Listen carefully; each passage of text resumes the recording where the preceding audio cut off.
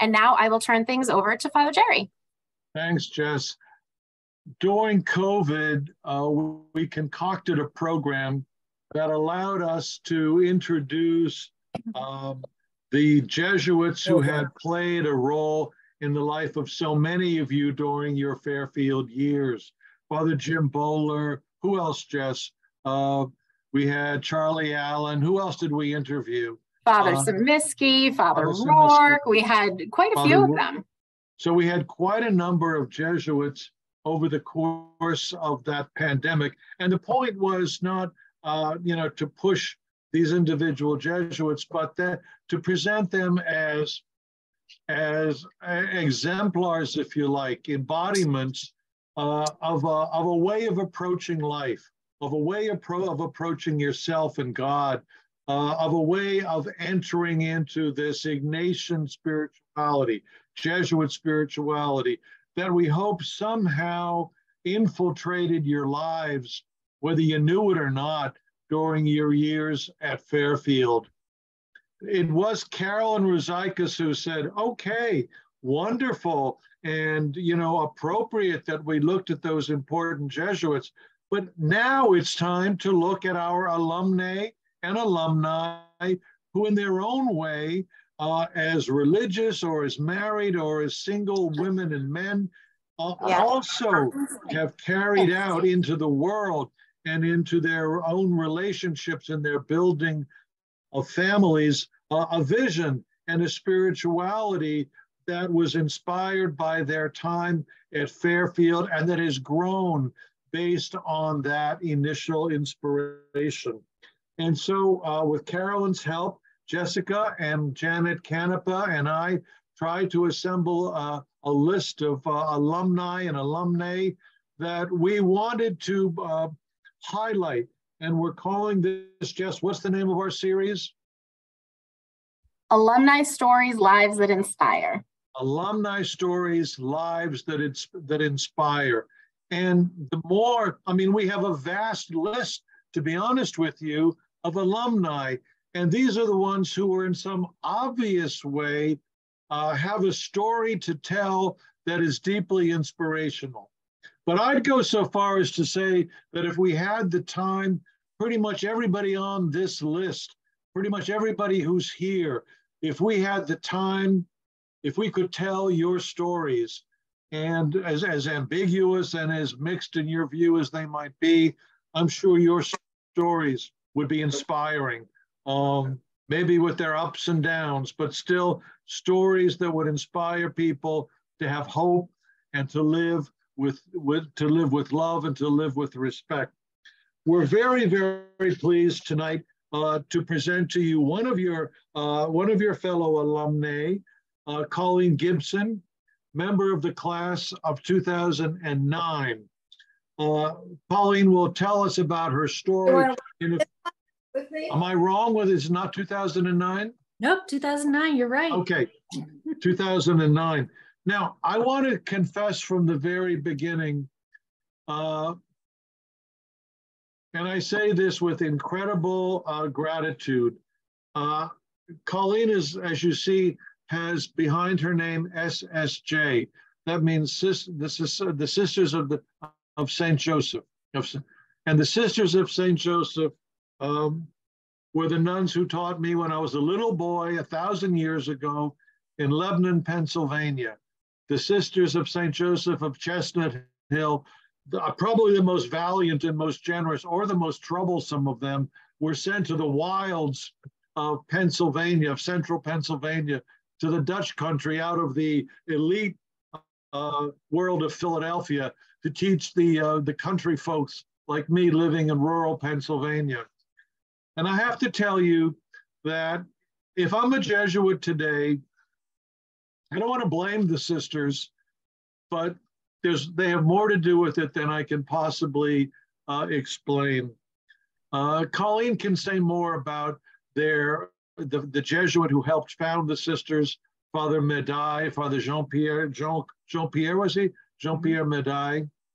But Jean-Pierre Médaille had what he called maxims. As a little boy, 7 years old, I was taught, I memorized this: live your life with one desire only, to be always what God wants you to be. Imagine some nun who had heard this in the novitiate. Colleen, I don't know whether you heard it, but this maxim from Father Madai, who wrote this in the 17th century in Le Puy, France. Some nun in central Pennsylvania taught us simple kids, and we learned, and it lives with me still. Live your life with one desire only, to be always what God wants you to be. And another one that I still memorize and say to myself every day: never think of tomorrow unless it has some necessary link with today, but entrust it entirely to providence. And one more: if everything, in everything, and in everywhere, have only God and God's will and God's glory before your eyes, and make no account of anything else. I learned about devotion. I learned about generosity. I learned the essentials of Ignatian spirituality before I ever heard the name Ignatius of Loyola from Colleen's sisters. I could mention their names, and I have to, out of reverence: Sister Thomas Regina, Sister Theophilus, Sister Raphael, Sister Mary Magdalene, Sister Vincent Ignatius, Sister Isabel, these women to whom I owe so much. So Colleen, on a purely personal note, out of a debt of gratitude to you and to your community, I welcome you to this opportunity to share your life and your story and your vocation and the special charism of your community. So Colleen, where are you now and what are you up to? Oh, well, Jerry, thank you so much for that introduction. I think we're bonded together.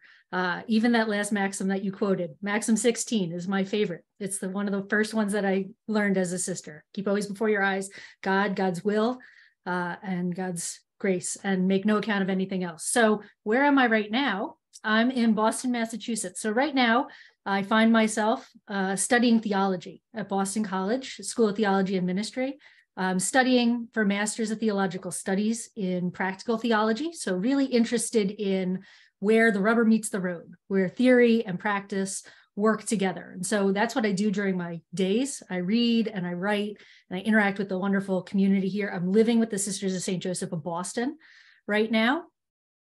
So it's this wonderful network of Sisters of St. Joseph. And then if you read my bio before you came on here, if you had no clue who Sister Colleen Gibson was, I do some writing ministry. So I write for the National Catholic Reporter, for Give Us This Day, which is a daily devotional.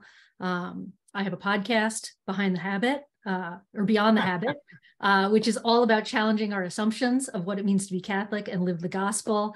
And so that's a little bit about me and what I do these days. Colleen, we had not sort of planned this, but how did you become somebody who became, in effect, found your vocation as a spokesperson, to do podcasts and to do writing? Did you ever enter? How did that happen? Well, I actually, when I was at Fairfield, I have to mention him, dear Dr. Paul Lakeland. I went into his office as a junior going into my senior year. And I said to him, I don't know what I want to do with my life, but I think I might want to be a journalist. And he looked right at me and he said, "You're not a journalist." He said, "I've only known you for 5 minutes, 10 minutes. He said, you have an effervescence. I can't picture you in a newsroom full of smoke and full of editors." And he said, "Maybe you're a writer." And so from that moment forward, and I come from a line, my father was an English major in college. So I was always taught, I always say I was the only sixth grader who was looking to find their voice in the papers they were writing in sixth grade. So I just love to write. And so that has expanded out from there. And I find the easiest thing to write about is your own story and the story of God alive in the world. And so it brings me so much joy. So these things, people always say, how do you have time for the things that you do, to write these columns, to film these podcasts? I always say, it brings me joy. It's a great grace to be able to talk about our life. And I think so few people have met sisters or women religious, that it's an opportunity. We have to be out there. Back in the day when you had the sisters in Lebanon, you had that exposure one-on-one. And today, Right. so few people meet sisters that I think it's important in spreading the good news of the gospel, that everybody can have contact and know that this pathway, this vocation in the church exists, and that there's people living it and finding joy in it. So, yeah. Colleen, you must find people who say to you, what the hell are you doing? Why are you wasting your life? I mean, people, like I say, they at the convent of Our Lady of the Assumption in Lebanon, Pennsylvania, we probably had 20 nuns, also all of your sisters.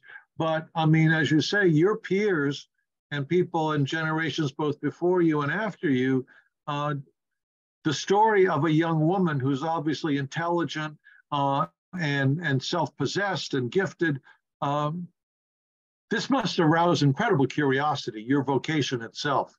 Oh, yeah. I think I was fascinated by it. I think when I first started thinking about the sisters, I had never met a sister before. And so it was. You had never met a a sister. religious sister before? Went to public school in New Jersey my whole life, so K through 12. And actually came to Fairfield because it was a Catholic school. And I knew my faith was important. We had been raised.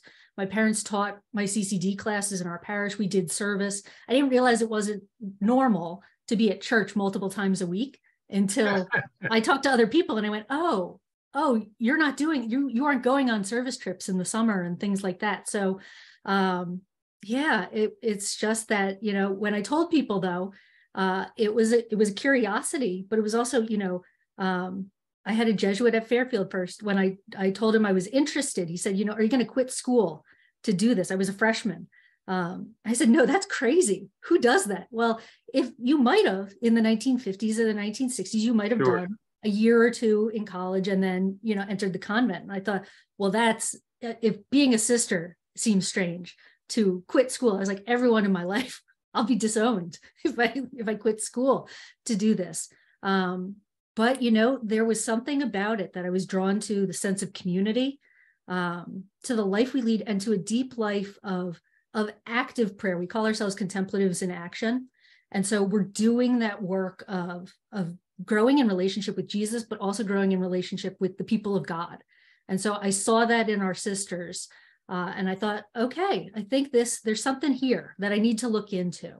And so even when people said, it was people I thought, oh, they'll be on board 100%. They were like, you shouldn't do this. This is crazy. Have you thought about, doing something else? And you could do service on the side.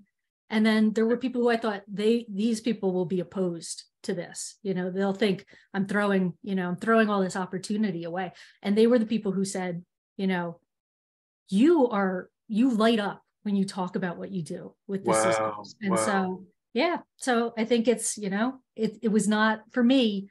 I really found a home and found a life and found joy. When I got here, it was kind of like, oh, I didn't know I was searching for this, but here it is. Wow. Colleen, we'll come back to that in a second, but you mentioned you're from where in New Jersey? So I'm from Hillsborough, New Jersey, which is central New Jersey. Okay. And how did you end up coming to Fairfield? So I ended up coming to Fairfield. So I had gone to public school my whole life. And I knew I wanted to go to a Catholic school. I knew I had been involved in my youth group, had been involved in a number of things. And so when I looked at different schools, Fairfield, I went into my guidance counselor in high school and said, I want to go to a Catholic school. And they gave me a list of all the Catholic schools in the country. And we're like, here, figure it out. I was, my graduating class from high school was 900 people. So they didn't have time to do one-on-one discernment. But when I looked at Fairfield, the honors program was really appealing to me. I knew I wanted to study American Studies, which is really an interdisciplinary major, and Fairfield had it. When I came to visit, I visited campus ministry because I knew that was going to be important in some way. And so the more and more people I met at Fairfield, I thought, oh, there's something here. I've got to try it out. So it was a combination, and it was Ignatian spirituality. The way, Jerry, you kind of said you didn't realize that those sisters were teaching you Ignatian spirituality. I wouldn't have had the words when I was touring around the campus or hearing about the Ignatian Residential College or all these different things. They were using Ignatian spirituality, and it's so rooted in what Fairfield is. it was really appealing. There was something, you know, when I would go back and think about where do I want to go, those questions from the Ignatian Residential College, you know, who are you, whose are you, and who are you called to be? They kept on coming back. I was like, I want to answer those questions. And this seems like a place that is open to letting me explore that. Wow. Wow. And so what happened to you when you came here? Well, you mentioned Carolyn Rusiackas. Is she here? Carolyn, are you here? Are you here, Carolyn? Well, I owe a lot to Carolyn. I mean, as a high school senior, I came to visit Kelly Leffley, who I think is here, who was Kelly Beatty then, gave me a tour around. But when I got to Fairfield, you know, I dove in. At first, there were things I didn't realize about Fairfield that I should have. You know, I didn't realize it was on Long Island Sound. I didn't realize, you know, kind of the stereotype of what somebody who went to Fairfield was. Which was what? What was the stereotype at that time? So I would have gotten to Fairfield in 2005. Popped collars were in, polo shirts with the, you know, the collar up, kind of a preppy sensibility. I didn't realize there was a beach. I didn't realize any of those things. So I think I was kind of an anomaly, but I fell in with a group of friends who are still my friends to this day, or some of my dearest friends. Wow. And, you know, I joined the rugby team. I love my rugby. Wait. You got mixed up with the rugby thugs? They are not thugs. I always say rugby, it takes one of every kind, 15 people on the field, and we're all there to support one another. So, you're so defensive of those rugby guys and women. Well, I could take you down, Jerry. I know how to tackle. I'm sure you could, at the knees. I'm sure you could. All right, so rugby and rugby and campus ministry. Yep, and that's what I got involved in. And then academically, I was doing my American Studies thing as part of the honors program, and I took a religious studies course. Was the first course I took at Fairfield, 8 a.m. with Nancy Dalla Valle, RS10, Introduction to Religion. And I remember Nancy just saying, you know, you're gonna have to work hard to get an A in this class. But she opened my universe to a whole different way of thinking about God and looking at God and feminist perspectives on God. And then I think of, you know, Elizabeth Dry. There were all these classes that I took. So eventually I became an American Studies major and a religious studies major together, and really looked at, you know, how does American society and how does Catholicism operate in American society, which is kind of still what I do today. Wow. Yeah. So the foundations even of the professional and academic work and the writing that you do and the media work you do. Yeah, it was all really there, nurtured. you know? Was really nurtured by the people that you met here. Mm-hmm. Yeah, and people saw gifts. They called forth gifts in me. And I always say, you know, people will say, oh, you were the valedictorian of your class. And I say, you know, yes, I was smart and I studied hard. But at Fairfield, it's unique that the valedictorian is, you write a speech. And so it was that writing. You know, I told stories in that speech. I told stories about time doing service in the Philippines. And that, you know, we're not called to eventually go out into real life. Like, you know, when you say when you graduate, like, welcome to the real world, like, that's not actually what is happening. At Fairfield, I learned and encountered the real world. I was doing service in Bridgeport. I was thinking big ideas and asking big questions. Jess, did you mention to people that they can ask questions or ask us to address concerns? Did you tell them that? I did. Everybody feel free, if you do have questions, use the chat and you could submit something and we'll get to them we can fit them in or as they're relevant to the topic we're discussing. Obviously, I'm guessing that there were many of you here who were contemporaries of Colleen's. And so if you'd like to add something or correct her or amplify what she says, this is your golden opportunity. Don't miss it. I mean, Colleen, it's very powerful story that you tell. So was it here? Oh, all right. Jocelyn Colin has said to everybody, everything Colleen has said is true. Would a sister lie to you? I mean, really? Not any of the sisters that I knew. But you damn well better not have lied to them either. Okay, so you decided, did you decide while you were here, did the notion of a religious vocation arise while you were here, or did it come later, Colleen? So I mean, when I tell my vocation story, I always say I started thinking about being a sister probably when I was in late middle school, early high school, this thought popped up. Now, because I didn't know any sisters, it was really, I always say I knew Maria from The Sound of Music and Whoopi Goldberg from Sister Act. And I thought, I'm neither one of those sisters. So, this must not be the life for me. But I saw people living their faith. There were lay people in my parish who were living their faith. I was an altar server. We were my brother and I were doing all sorts of work at the church. Our family was very active. And I saw priests who, loved their life. And so I thought there's got to be something for women in this church. There's got to be something like that. But I also thought, as I looked into it, this is crazy. And so when I got to Fairfield, my freshman year, I went on a Kairos retreat, and I said to a Jesuit there, I said, I'm thinking about religious life. And he said to me, are you going to leave? And I said, no, that's crazy. And you Jesuits are very tricky. And so he paused, and then he said to me, but if it comes back, he said, forget about it. And then he said, but if it comes back, then you need to pay attention to this. And, in my 18-year-old mind, it never went away. Then it kept on coming back. Never went away. Never went away. And then when I was a senior, I was going into my senior year, I went to World Youth Day with a whole group from Fairfield and met Jesuit schools from all over the world. And there, Mark Scalise, who was at Fairfield. Sure, he was the campus minister then. Yep. Mm-hmm.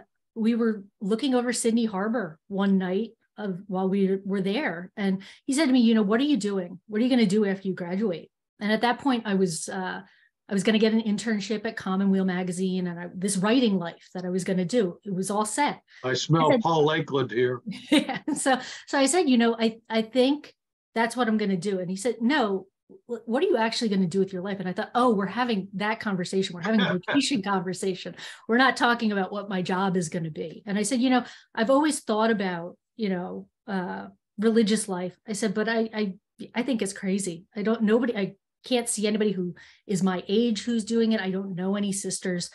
And he said to me, you have to take a step. If you take a step and you realize you don't like it, then you can write it off, and you can go off and be a writer and do all of that. But if you never try, or if you never take a step, you'll never know. And you'll always ask yourself why. And so after that trip, when I came back to the US, I went online, and you can fill out surveys. They have this website, vocationmatch.com. It's just like match.com. Vocation.com, really? Vocationmatch.com. Anybody. I should try it and see whether they tell me I should be a Jesuit. See if you match the Jesuits. And I didn't know what I wanted. So I checked every box imaginable. I matched, I think it was something like, 240 congregations in the United States. And you answered questions on that survey, like, what's your image of God? What's your prayer life like? And I got many, many emails back, as you can imagine. And one of those emails was from the Sisters of St. Joseph. And I'm a person who loves words. And so our charism, kind of the mission that we live, I saw it in writing from all these different vocation ministers, because there's 14 different congregations of Sisters of St. Joseph in the United States. So I got multiple emails. I would read, we believe in a love of God and neighbor without distinction. We believe in finding God in all things. I would read those words and I'd think, oh, there's something there. I don't know what it is, but I would email them back and say, if you could, get in touch with me in 3, 4, 5 months, that would be great. And I thought, they'll forget about me, and then I'll be free. I took the step Mark told me to take, and then I'll get off scot-free. And long story short, or a little bit shorter, eventually our vocation director, the sister who's kind of in charge of talking to people who might be interested in Philadelphia, a year later, I was working at Commonweal. I had graduated. She called and she said, would you ever want to just come and visit, just like for a weekend visit, maybe an overnight? And I said, at that point, I was in the right spot. And I just thought, yeah, I think I'd like to take a step and try it out. And so that set the ball in motion. So what did you see? So eventually you decided that the Sisters of St. Joseph would be your way of taking this risk, of making this move. Mm-hmm. That meant that you were, in a formation program, in a postulancy, and then eventually novitiate. What did that look like? Yeah, so I ended up, I worked at Commonweal, and I left my job. I thought, I can write anywhere. I can take my pen and go anywhere. I said, I need contact with these sisters. I need an experience. And so I did it like Jesuit Volunteer Corps. We had a volunteer program And so I went and did the volunteer program with the sisters. And where was that, Colleen? It was in Philadelphia. Yeah, it was. Well, good, because that's kind of the cultural next of the cultural cradle of your community. So what was that like? To me, actually, you see the vocation as it articulates itself in print, but then you meet the women who are living it. What was that like to actually see people who were trying to live this out in the circumstances of their ministries and in the circumstances of community life? Yeah, so I worked in the inner city. If anybody knows Philadelphia, Kensington it's a rough neighborhood. And when I was there, I was a St. Vincent de Paul visitor. I went out and visited people, recent immigrants, the elderly and homebound, all sorts of people. And I would just say to them, tell me your story and how can we help you? How can the parish that I was working with help you? And I worked side by side with sisters there. And at a certain point, I thought, I really look up to these women. They're really, pardon my French, like they're really kind of badasses. Like, nobody messes with a sister. Like, and I would walk from house to house. We're back to the rugby player. It's true. It's true. But I realized I looked up to them and I thought, do I want to be like them or am I one of them? And I finally came to the point where I thought, I think I am one of them. I don't think I just look up to them. And so then, I was working in the inner city, and then I moved into a formation program, a more formal formation program, moved in with the sisters in the neighborhood. They were doing literacy and English as a second language, English for non-native speakers.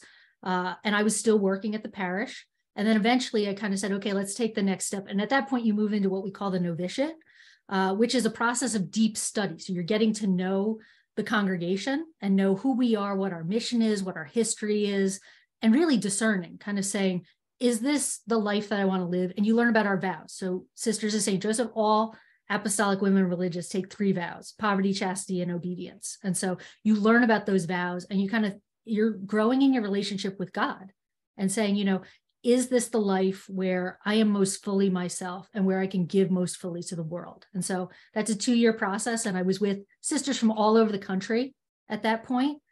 So you had an intercongregational, all the Sisters of St. Joseph nationally have one novitiate. Is that the case? Yep. Yeah. So we're a federation. So I was in Chicago for a year.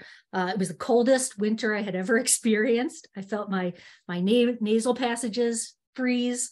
But it was a great blessing. We had wonderful presenters. I taught Montessori school while I was doing that 1 day a week.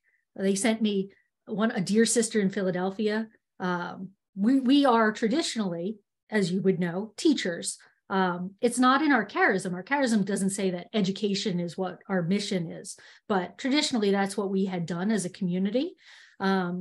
And so one of the sisters in Philadelphia, while I was there, had me teach congregational history. So that's like French Revolution, 17th century France, to 4th graders. Jerry, you can only imagine. They must have been fascinated. Well, you know what? They taught me more about our charism. I once, asked, our sisters were sent from France to the United States. And I said, what do you think that felt like for that sister who had to do that? She sent 2 of her nieces and she was never going to see them again. And this 4th grade boy said to me, he said, I think I know how she felt. I said, oh, well, why do you think she did it? And he said, because, my dad coaches my little league baseball team. He said, and he knows he can put me in at any position. And he knows that I'll be able to play it. And he said, she knew that her nieces could play any position. And so she must have just trusted them. And I thought, well, that's the best explanation I've ever gotten of that. So it was a blessing. And so in that time, I grew to know our congregation and really kind of say, oh, yeah, I want to say yes to this and make my first. Parenthetically, I don't know whether we'll have time, but we'll get back to this. The sisters were founded before the French Revolution. And once the French Revolution came, this very flourishing foundation of women really was decimated, and there were Sisters of St. Joseph who were taken to the guillotine, and it took Mother St. John Fontbonne to reassemble the sisters after the French Revolution and bring them back to life. So cycles of birth, cycles of flourishing, and cycles of death, and cycles of rebirth are not new. to your community, right? It's very true. Yeah, we say we're always, well, one of our things in our constitutions, we say each day we make a new beginning in our little institute. And so every day we start over again, but there are these cycles in religious life. You know, people today say religious life is dying, you know, like there are fewer sisters are dying off. You say, oh, this is not new. This is, you know, it's cyclical. It was an anomaly that we had all these sisters in the 60s who entered. We had in 1961, I believe, we had 111, somebody's can correct me, 111 sisters enter that year on one day. Wow. In 2011, when I entered, we had one sister, me, enter for the whole year and for many years on either side. But it's a cycle, you know, and we refound ourselves and we realized, how does our mission apply today in this space to the needs of the world? Because the needs are always changing. Colleen, while you were in the novitiate, did you begin to sense that your gifts and your previous experience, that they were going to lead you in some direction? Or what happened from novitiate? What was your next assignment after the novitiate? Did you go right to studies? Did you want to go to studies right away? One of the things in my discernment early on, when I met with that vocation director, I had said, you know, I'm interested in studying. And I said, you know, is it more valuable that I come with a degree to the congregation or that I bring our charism to my studies? Let it influence, you know, my formation as a sister, influence my studies. And in my discernment, she didn't tell me. She didn't say, oh, you should just come now. She let me figure it out and let me pray about it. And so I came to the realization I needed to do this. I needed to take the step or I would never take it. And so I didn't go right into studies. I went right into ministry after my novitiate. What did you do right out of the novitiate? I was a college campus minister at Chestnut Hill. Oh my goodness. So this must have brought all kinds of memories of campus ministry back here at Fairfield, service trips, retreats, you know, rugby, sure. You know, the whole routine.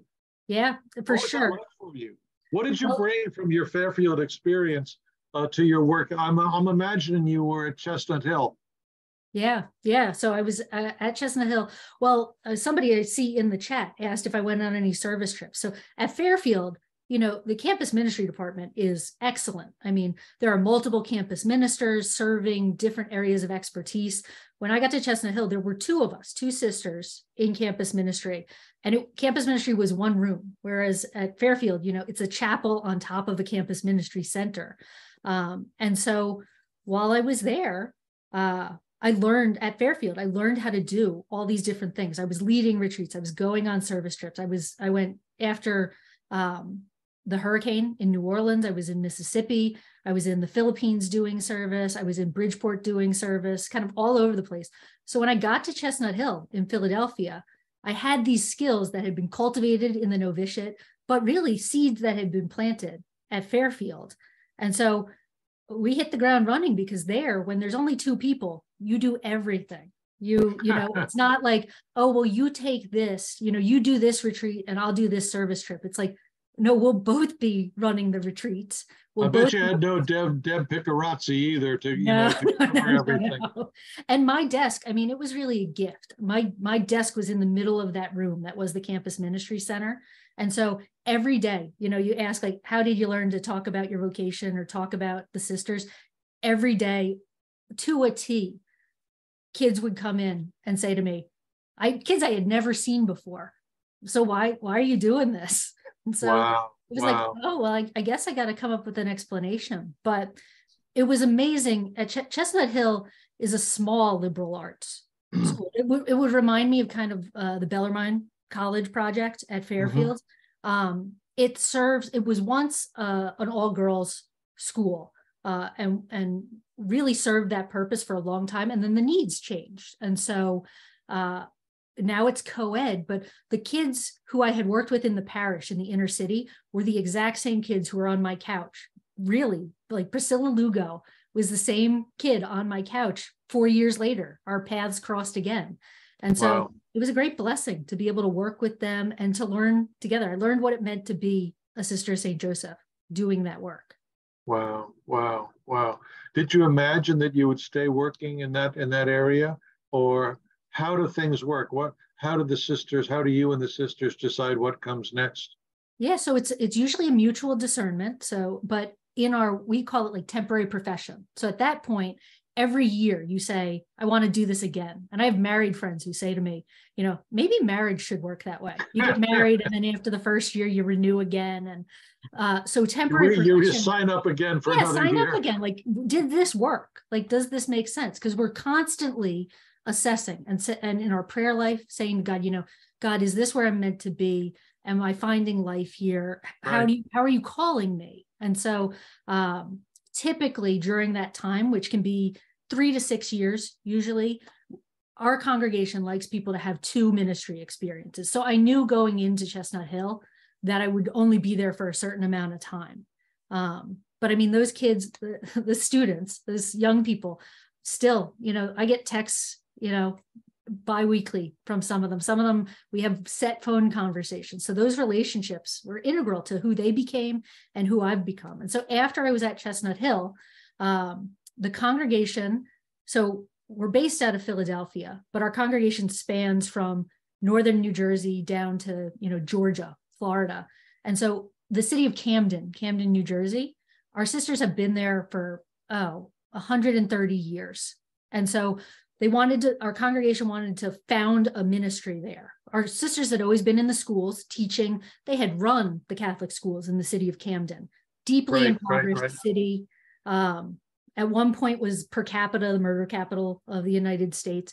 And they said, we want to start a ministry here. And so I was invited to consider going to help found what's called the Sisters of St. Joseph Neighborhood Center, the SSJ-NC. And so myself and another sister, like our first sisters, when they were called together by this Jesuit, he sent them out. He said, divide the city and then circle it with love. Everybody there were 6 of them. Divide the city and circle it with love? Exactly. There were 6 of them. And he said, everybody gets a spot, everybody take a part, go out during the day, do the work, and then come back and we'll talk about it and process it. And so myself and Sister Bonnie, we went to Camden, and she had been in the Diocese of Camden for many years, and I had been in the inner city in Philadelphia. And they said, go out and figure out what the needs are. And so we walked the streets of Camden. We had to find a place to start this neighborhood center. And then we had to say to people, if you could do anything for your neighborhood, what would you do? And, the initial reaction from folks, a lot of immigrants from Latin and South Central America, they looked at us like we were crazy. We said, no, really, if you could do anything, what would you do? And they started naming needs. We'd really like to learn English. We'd like, job counseling. We need help with food. There's so much food insecurity in the area. We'd love to have a community garden. We said, oh, that's great. And then we said, before we leave you, do you want to sign up to help us do that? Because we're not here to do it on our own. Yeah, because that model doesn't work. That model of going into a community and saying, let us do all these great things for you, doesn't work. What works is let's partner together, because this is your community. I recognize that I'm an outsider to this community. So how can we share in life together? But how can we provide for your community so that ultimately this ministry is not our ministry or a ministry of the Sisters of St. Joseph? It's a ministry of the neighborhood. And that's we say in our mission statement. We said, we're about connecting neighbors to neighbors and neighborhoods to neighborhoods. So then connecting other communities. I mean, we've had all sorts of communities come in, and we say it's about building relationships and how that can change the world if we get to know one another. I want to stop just for a second. Questions, comments before we go any further? Let's see. Okay. Oh, wait, there's a question here in the chat. Tom Ferranda. Sorry, I didn't answer it earlier. He wants to know what position I played in rugby. Tom, let's get to the really important question. These are important things you won't hear anywhere else. I started out in the second row because I had no clue what I was doing. And so I was a bruiser in the second row. And then eventually I moved to 8-man, which I loved. That was much better. There were no more black eyes. My mother was very appreciative of that fact. You kept all your teeth. Oh, I was one of my noted history things that I was the first woman's player to wear a scrum cap. After I got a concussion, I said I can only keep playing if I wear some sort of protection. Colleen, I actually had a Fairfield rugby woman intern 3 years ago who played second row and number 8. Her name is Eleanor Sikowski. I had dinner with her a couple of weeks ago. Very nice girl. So we know second rows turn out tough and dedicated.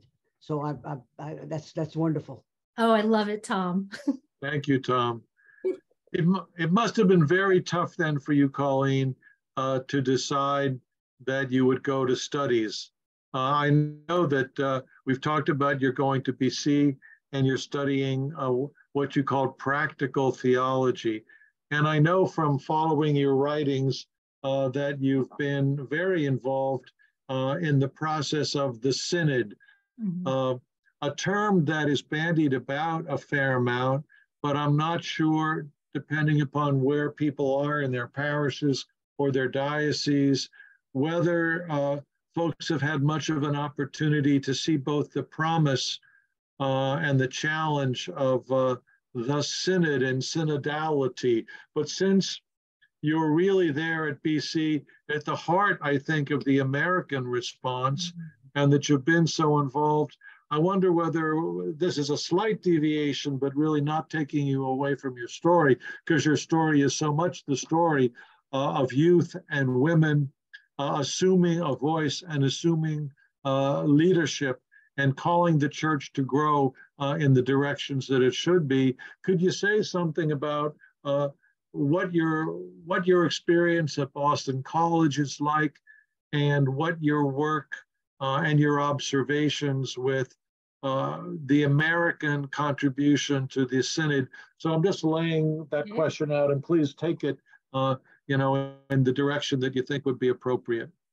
Yeah, I think, a question that I often get is, what gives you hope, or, why would you want to be a woman in the church? Like, as a vowed woman religious, like I am a woman who has vowed my life to God, but lived in a particular way in the church. And I think, the synodal process, thinking of the church as a body, a body of people who are on a journey, who need to be listening to one another and listening to the Holy Spirit, like that's what gives me hope. And so as I think about like where I am now and leaving, I left a very synodal place. That neighborhood center was doing the work of listening to people and having conversations, having difficult conversations, but saying, what do we need in the church? And I think I would encourage anyone to look at the synod right now. The Pope has really extended it out. And he said, we need to open wide or enlarge our tent, this line from scripture. We need to make more room so that everybody has a space in the church. And so that means listening.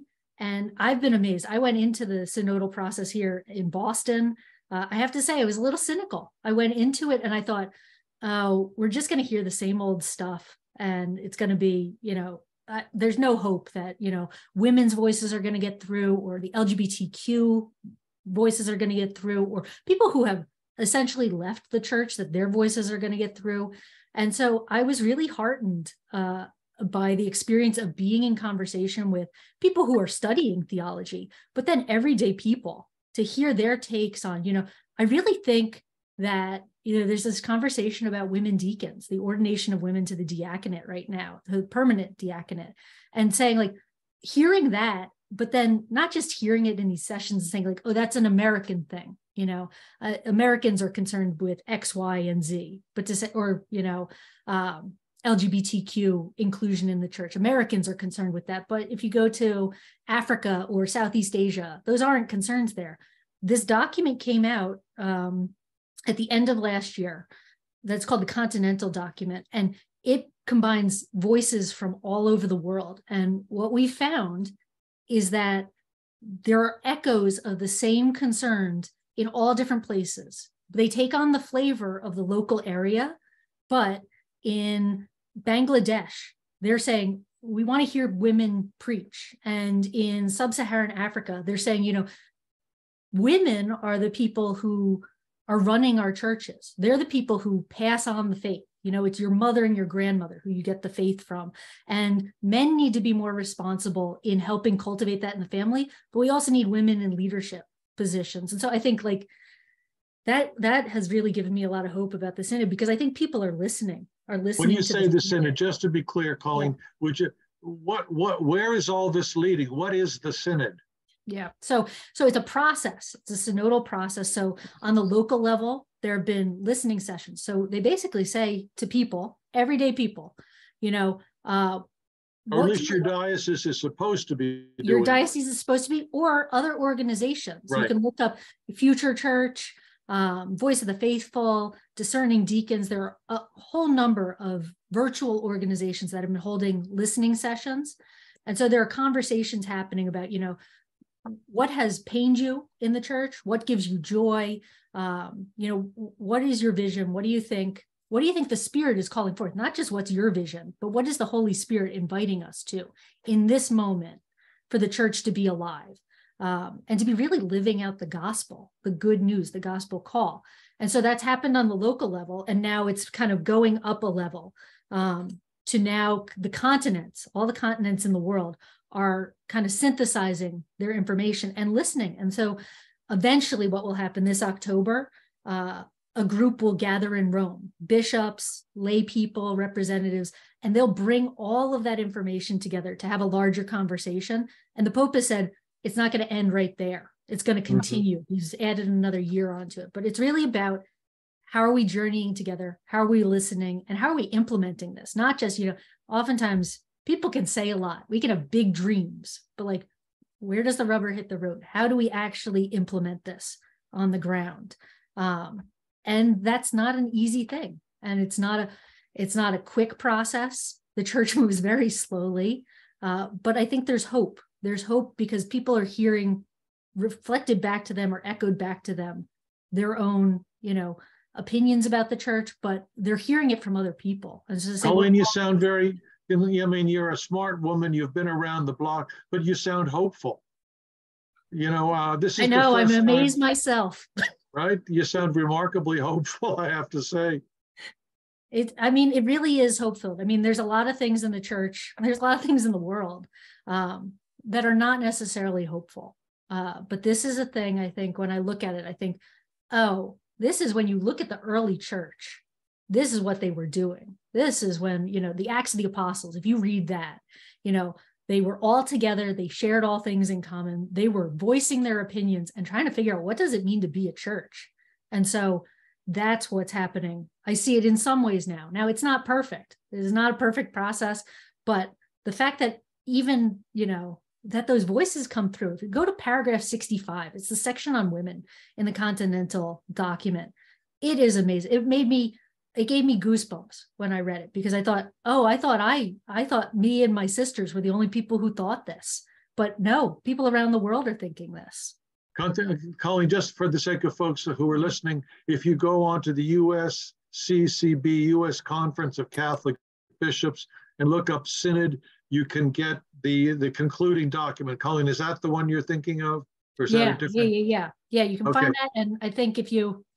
not to plug my own work, but if you search my name and Synod, you'll find an article that I wrote for the National Catholic Reporter, which has embedded links that you can click on for all of these different things. So we're almost done. I want to make sure that we save some time for more questions, discussion, please.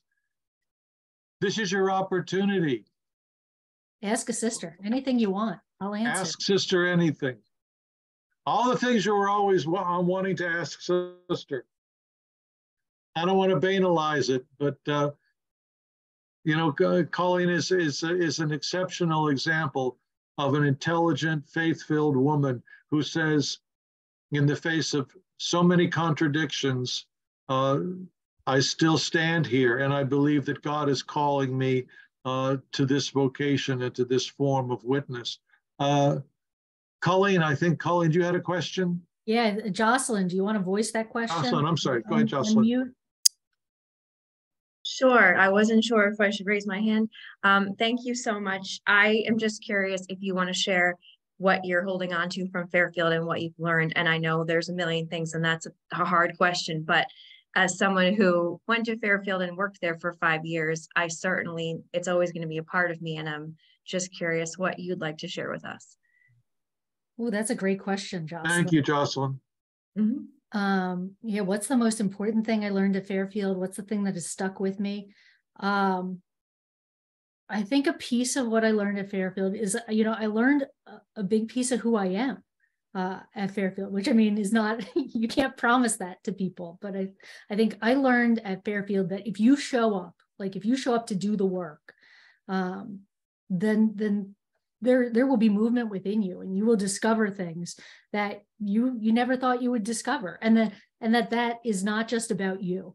It's about going out into the world. Like, I think to be people for others, men and women for others, like that was instilled in me at Fairfield. And I was taught to ask questions like that, as Jerry said, like, I'm hopeful. It is not cheap hope. It is not cheap grace. Like, it is, I was taught by all of those professors I mentioned to ask critical questions and to hold my own feet to the fire, but to hold the feet of, institutions to the fire and say, things aren't right. There are things that aren't right in the world. So how do we work for justice? How do we work for hope? Yeah. Wow. Thank you. Thank you. Let's see. Looks like we've got Carolyn is asking, can you choose one thing that you do that brings you the deepest joy? Probably also another tough question to narrow down. One thing that brings me the deepest joy, as a student, it's really a privileged position to be in, to be able to study. But one of my greatest joys is that I get to be in the classroom with other people and share in community life in a different way. I'm living with sisters, but I'm studying side by side with Jesuits who are in formation, with lay people who are saying, I want to do this with my life. And I think being able to witness to them becoming better ministers and how they make me a better minister in the process, like that brings me great joy. There's an alumni from Fairfield who's in one of my classes, and the first day we met each other, she had a Fairfield sweatshirt on. I said, oh, you went to Fairfield? She said, yeah, I did. She said, oh, did you? I said, yeah. She said, oh, well, maybe we know the same people. I said, oh, well, when did you graduate? She said, oh, I graduated in 2019. I said, oh, I graduated in 2009, 10 years before you. We might know some of the same people, but I think it's being with younger people, older people, all sorts of people, and sharing in the joys of everyday life. Like I made my final vows in 2019 in September. And so I let that slip at some point in one of my classes. I said, today, September 15th is my vow anniversary. It's my anniversary of vows. Well, the people in my class were like, we have to go out and celebrate your anniversary. We went out for ice cream, but I think just to be able to witness to this life brings me joy, but to be able to share this life, to say like, it's not my own, that was not about saying, this is what a sister is. It was about being together and sharing ice cream and laughing and just having fun and not having to talk about theology or the synodal process or any of that, but to say, oh, what's giving you hope right now? What's bringing you joy? So that's what brings me joy these days. I notice, thank you, Colleen. I notice as I have flipped through the participants that we have a number of Sisters of St. Joseph, and we have a number of people who have been involved in the Murphy Center for Ignatian Spirituality here at Fairfield. Idiosyncratically, I acknowledged in my own life my debt of gratitude to the Sisters of St. Joseph. I would be really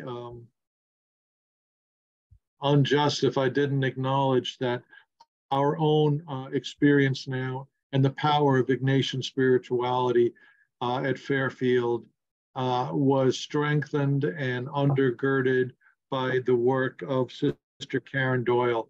Sister Karen Doyle worked with Father Jim Bowler in the very beginnings of establishing the formation program for spiritual directors.